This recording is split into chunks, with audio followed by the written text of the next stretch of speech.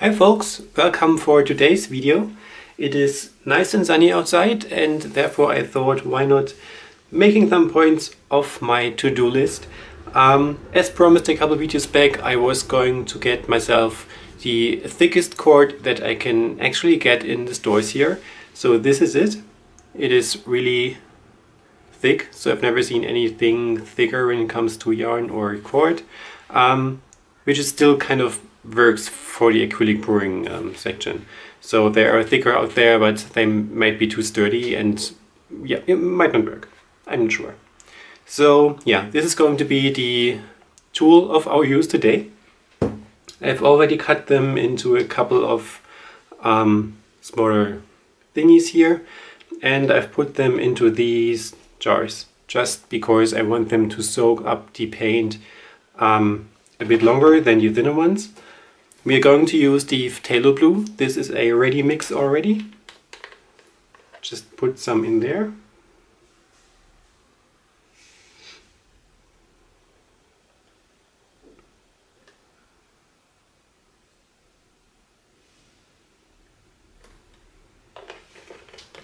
And this is the same mixture as I would use for my acrylic pours itself. Okay, let this be for a second. And this is my gold mixture, also the same as I always use for my pours. And I will do the same with the other side here. And as you already can imagine, I'm going back to my signature colors for this pour. So the phthalo blue, gold and some white for the background. Just to keep things simple, and as I know that this palette kind of works for me. So let's do the same game. Soak these cords into the paint, with the paint. And get on some gloves for the background layer. This is just going to be pure white. So this is it.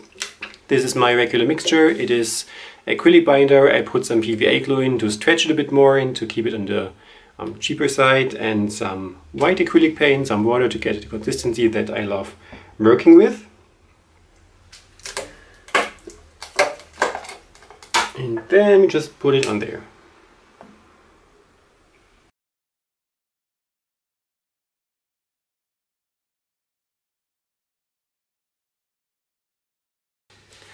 Okay, so let's go from there. We are going to pick the first one, which will be a blue one.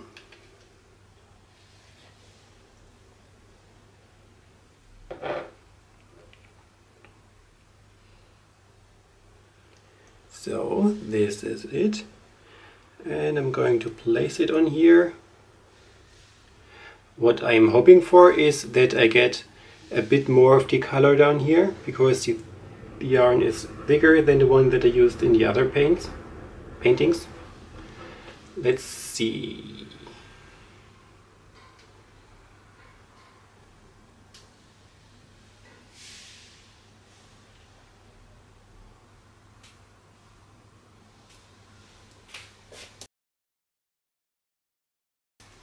Yeah, really looks nice. It gives me more color, it gives me more definition, and I can make longer pours without losing the color itself. Kind of like it as it is already. Should I stop now?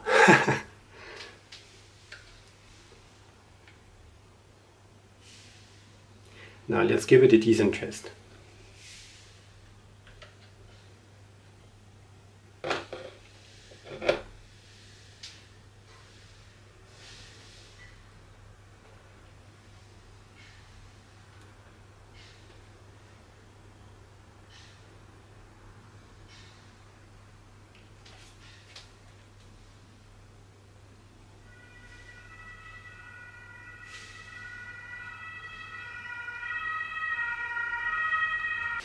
So, but as I don't really know what to tell or what to say about the entire making process, I will just let you watch, play some music, and we make the final discussion as usual in the end when this is done. We are going to go on with a golden one, and let's see how many of these florals I'm going to add there. I do not want to overload it. We will see.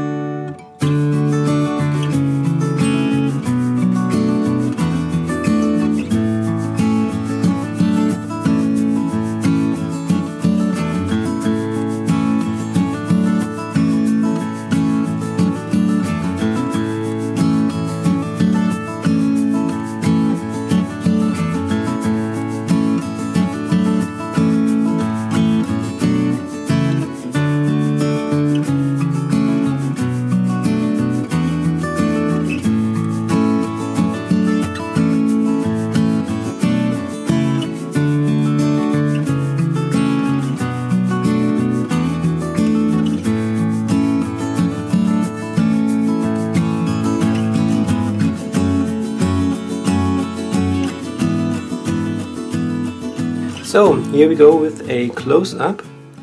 I must say I pretty much like how this one looks. So the effect is really cool. I can get the saturation that I was looking for. I still don't have a chain, so I was asked to make some chain pull purs as well. So I'm still need to get one. They didn't have one in the shop. So, but this actually kind of gives you the chain pull look as well, you see?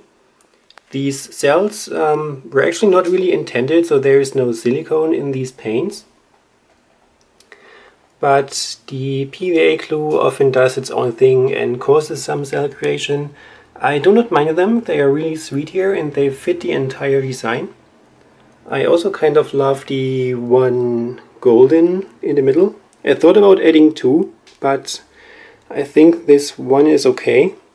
And I also like that this bottom flower here is a bit darker than the others,